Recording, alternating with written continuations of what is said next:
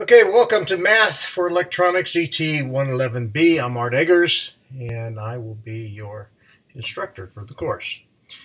In this first section here, Lecture 1, we're going to look at actually all 4 chapters for the section known as Review of Arithmetic Fundamentals.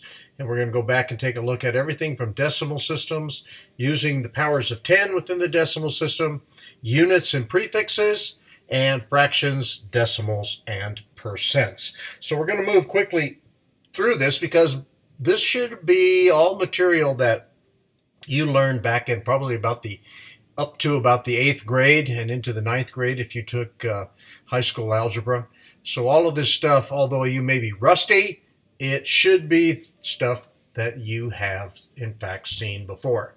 So in Chapter 1, we're going to concentrate on the decimal number system, learning or relearning how to use decimals and decimal fractions, whole numbers, the fractional portion of the decimal, rounding, significant digits, and using the operators addition, multiplication, subtraction, and division. So in the objectives, we're going to go back and look at developing or redeveloping our understanding of the decimal system, how to read those values, do some conversions using the operators, signed numbers, and rounding. So the decimal system means exactly, deci means 10, so 10 digits. In this case, 0 through 9, and then we start over again starting at 10. Each digit is a weighted position within the base 10 or the place value system of base 10. This chart, to start with, you need to ingrain this into your memory. You need to have this at your fingertips. If you don't have a copy of it handy, make a copy of it and keep it handy so that you can continually refresh yourself until this becomes second nature. Because this allows us to look at the weighted system. In this case, 24 is telling us that if we look at this section here, the chart tells us tens. We see that 2 is in the tens position, so that becomes 2 tens or 20. If we look at this number, 5,264, the 2 now is in the hundreds position, 5,264. In this one, the 7 is in the tens position. It means that there are 7 tens or 70 represented by that position. This table becomes handy, again, if you're going to keep anything else handy as a reference to remind yourself what we're looking at in terms of operations or operators in the arithmetic systems. When looking at fractions, we have to determine what the numerator is, what the denominator is. The little line between it we call the vinculum. This becomes important when we look at decimal fractions because in this case we're looking at the whole number 10 in the denominator. Okay, so the denominator 10, in this case 7 tenths, in this case 1 tenth, 2 tenths, 3 hundredths, 1 thousandth, 12 ten thousandths. Okay, so we're using the 10 values. Later we're going to convert those to exponents and make it a little easier to read, and then later we're going to make them into the metric notation. So we need to be able to read this very fluidly. 4 thousandths, 4 over 1 thousandth. 5 tenths, 27 hundredths, 27 thousandths. Okay, so in this case, we get used to reading with factors of 10 in the denominator and whole numbers in the numerator. Okay, and we will start using them as decimal numbers. In this case, 47 thousandths becomes the value represented as 0.047. The 7 telling us that we are looking at thousandths. In this case, 423 thousandths could just as easily be represented as 432 divided by what? 10 to the third or 1,000. Keep track of the rules in your textbook. Rule number 1, dealing with conversion of decimal fractions to decimal numbers, determines by the value of the denominator. So we go back to that representation, 17 divided by 100, 17 hundredths then, or the decimal relationship, 0.17 is 17 hundredths. Rule 2 then says convert decimals to decimal fractions, determine the position of the rightmost digit. That becomes the value of the denominator. So when we look at this, the rightmost digit in this case is a 9. It's in the thousandths position, so this becomes 39 thousandths. Whether you handle it as a decimal fraction or a decimal number. Your text has lots of examples. I suggest you go through the examples as you are reading through your text and make sure you understand thoroughly what this example is trying to teach you. You can learn everything you need to know by working through the examples and then later working through the problems.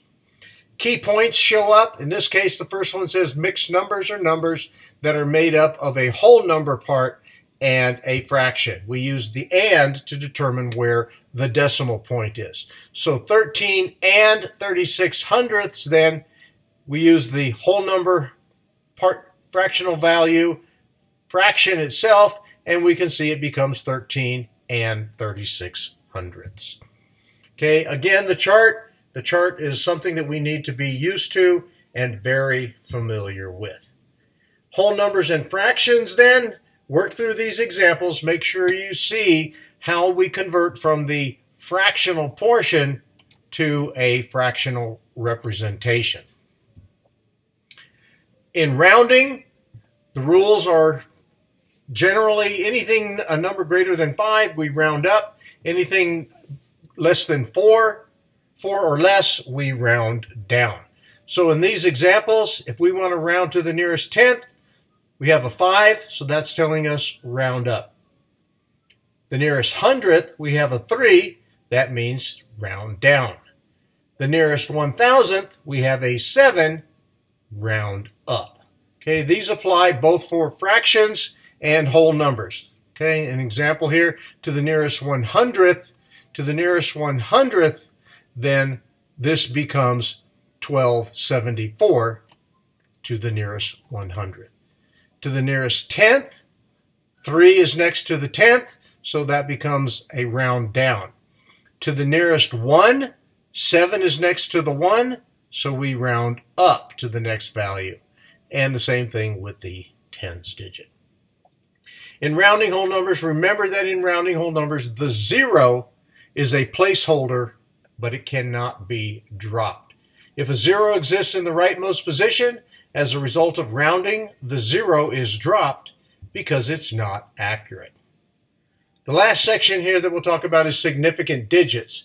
Key point, significant digits or significant figures, you can use them interchangeably, are the digits in a number not counting leading zeros that are known to be accurate. So the term significant digits is used in conjunction with the process of rounding with significant notation. So here we can see the example, 0.04. 4 is the one significant digit in this representation. The 0 to the left of the decimal point tells us there's no whole number part. The second 0 is important because it states there are no tenths. So neither of the zeros are considered significant digits.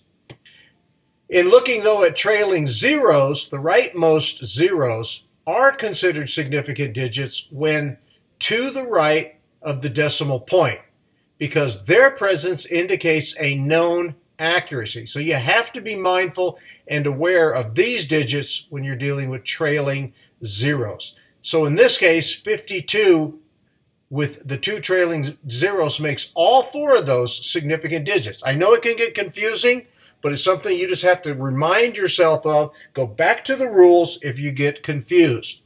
5,000 here, though, has 4 significant digits, but it may be ambiguous if it was rounded up to the nearest thousands. This could have been 4,735, but it was rounded up to 5,000 and has 4 significant digits.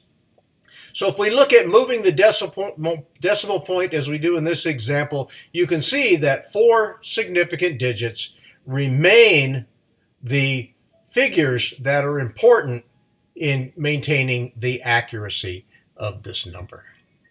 Okay? Getting used to what is the most significant and the least significant digit, MSDs and LSDs, usually it's pretty simple. The first one to the left is the most, the smallest one to the right is the least significant digit. So we can take this number, 79,630, and identify each of its weighted positions and determine from this what is the most and what is the least significant. This is stuff that you just have to be aware of, because when you are doing calculations, these are things that become important. Okay, so for maintaining accuracy. So the next section, addition and subtraction of signed numbers, we'll stop here.